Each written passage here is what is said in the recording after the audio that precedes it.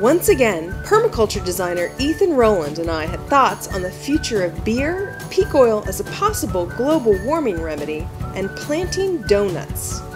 I heard that somebody said that one of the first things we were going to lose when peak oil really starts to kick in is beer.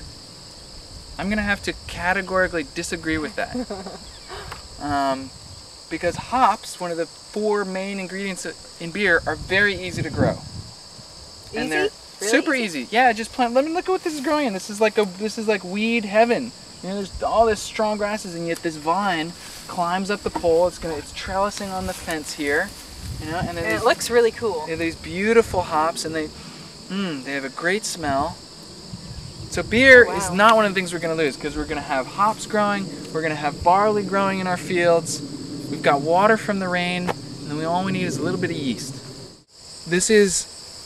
The vision is a self-maintaining little Garden of Eden, okay, that is totally full of perennial polycultures and multi-purpose plants producing food and medicine and fuel and fiber and fodder and fertilizer and pharmaceuticals and fun. So this whole landscape back here, though you can't see much of it now, has been designed to be this low-maintenance Garden of Eden.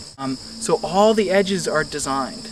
Design the edges first, and now we're just working inside, creating this abundant, diverse forest garden. We're putting the vegetables in the herb garden right near the house. We're starting to catch water off the roof. I have plans to make a humanure composting system and a smaller pond so we can do aquaculture and get the mushroom logs going nearby, so we got mushrooms being produced. There's plans for solar panels on the roof and solar hot water and a solar water still here.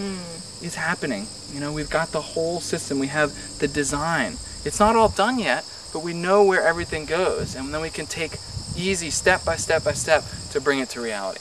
Permaculture has been defined as applied common sense. Okay. Okay? Right. So it's just a set of tools. Permaculture is a toolbox for regenerative living.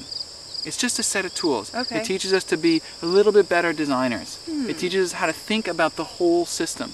Because when we think about the whole system, then we see that waste is just an unused resource. We see all the different pieces of sustainability, and we pull them together. That's what permaculture teaches us to do. It's grassroots design thinking. It's like very community-based whole systems awareness, and it teaches us to co-design and co-create landscapes of abundance. And I like it because you're saying that it can be as simple or as complex as you choose. Depends on how deep you want to get into it. So, strangely enough, peak oil, the problem, may be the solution to global climate change.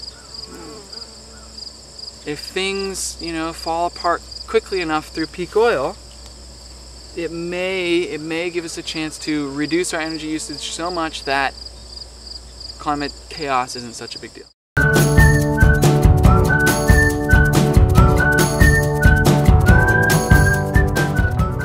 They grow really well here. The there's the cider donut tree. I'm not sure if you've seen it. It's called Citrus donatii. Yes. Yes. Delicious. They sometimes describe the fruit as sort of pastry-like. Oh, okay. I don't have one planted here yet, but... And they're indigenous to America. Well, they're definitely indigenous to the planet.